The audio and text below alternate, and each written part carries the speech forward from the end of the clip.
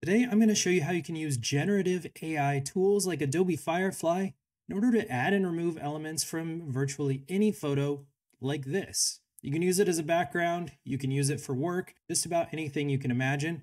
Let's jump right in and I'll show you how it's done. All you're going to need to get started is an image. In my case, I started with just a simple background that I screen captured. Next, you're going to go over to adobe.com/products/firefly.html, link in the description, and you're going to sign up for a free account. Now, Adobe Firefly is Adobe's answer to all the other stable diffusion or generative AI products that are out on the market, but it has a couple of cool extra tricks. So let's jump in and take a look at those. Click on Get Firefly Free, and you're going to have a number of different things you can do here. Text to image, text effects, generative fill, generative recolor, so you can actually recolor your images into different styles, text to template, and text to vector graphic. We can cover all these in different tutorials, but today we're just going to look at generative fill. Go ahead and click on that one. As I said, you need an image to start with. Mine wasn't quite high enough resolution. I think I captured it at 1080p. So I'm also going to jump over and upscale that using another AI tool.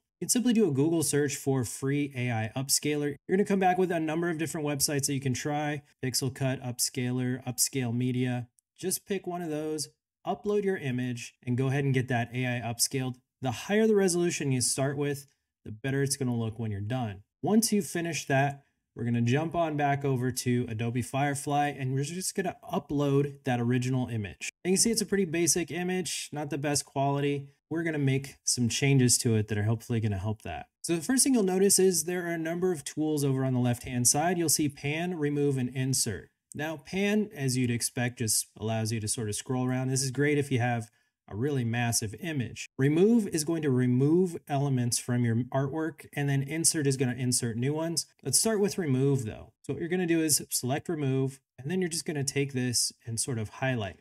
Now, don't worry about being too precise. You just kind of want to get the gist of it. Go ahead and fill in. We're going to remove this piece of artwork from the wall. It's a pre-furnished apartment, so it's not very inspired artwork. Once you're done with that, you can come down here and you can go ahead and click the remove button. Now that takes just a minute, but you can see that the artwork is completely gone from the wall and it's filled in what looks like the natural wall that was behind it. Now they do give you several different options. So you can see the first one selected.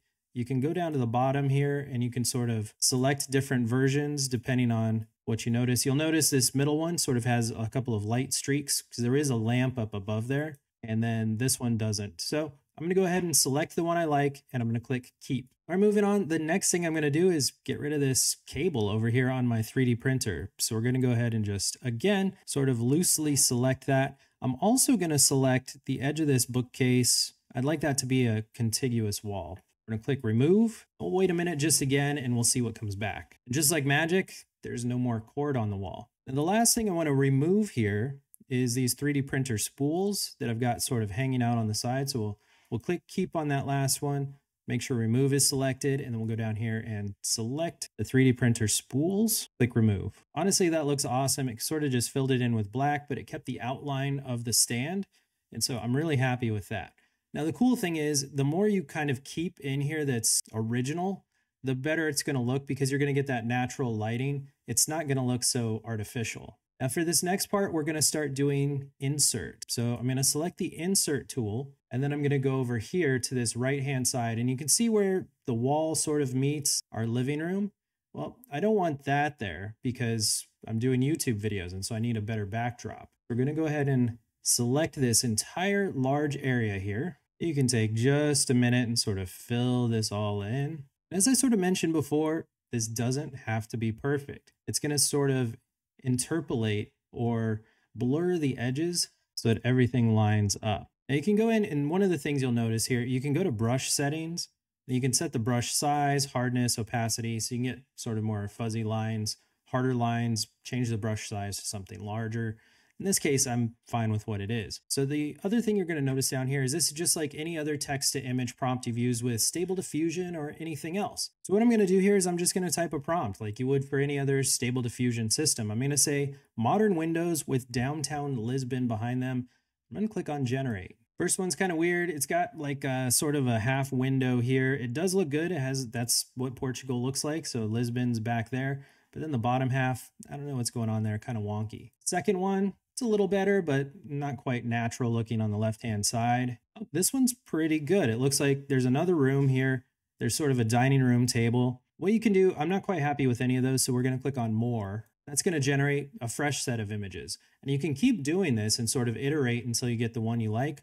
Or you can click cancel and you can do a different prompt. In my case, I'm pretty happy with this, so I'm going to click on keep. What you can do then is you can still refine this. So if I didn't want this piece down here, or maybe some of this other overlapping, I can click on this and sort of have it just do refinements. So you don't have to regenerate the entire image because I'm pretty happy with the top part. I'd like to redo this bottom part. In this case, this looks much better. So I'm going to go ahead and click keep for that. Pretty happy there. And the next part we want is something more interesting on the background. We want some sort of something. Let's highlight sort of a big section of the wall here. And we'll just brush this out like normal. This is where setting a larger brush size probably comes in to help a little bit. Go down to the prompt and describe what you want to generate. So we'll say 3 vertical modern pieces of art. Click on generate. Here's sort of a big abstract painting.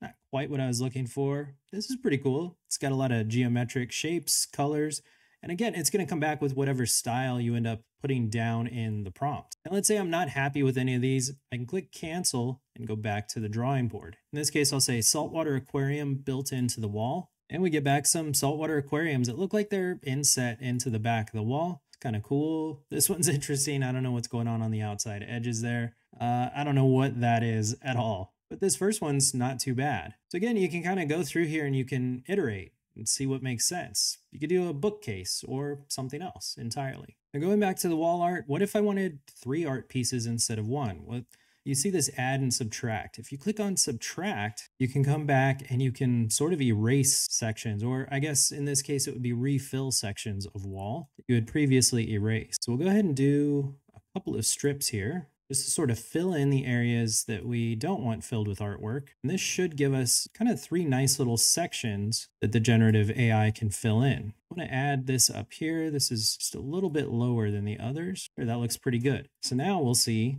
we'll go in and we'll type a new prompt. We'll say abstract modern paintings, click generate. And here we go. Here are a couple different options. First one, I don't know, this looks a little wonky on the edges. This one's not bad. There's even sort of a shadow being cast upwards. I might go with that. Yeah, I think this middle one looks good, so I'm going to keep that. Now, the cool thing is you can see even the lighting and everything else sort of spills over, so it looks a little bit more natural than it would if you just copied and pasted something into this image or use something like Photoshop without generative fill. Now, of course, you can take this as far as you want. You can iterate on it and really just remove almost anything from any photo. Even if you have a family photo and you have somebody else that photobombs you, you could easily remove them from the picture. In my case, I use this for YouTube backgrounds, but in your case, you might have some other use. Let me know down in the comments below how you plan to make use of this. And if you have any questions or comments, as always, I'm Brian Lovett. This is All Your Tech AI.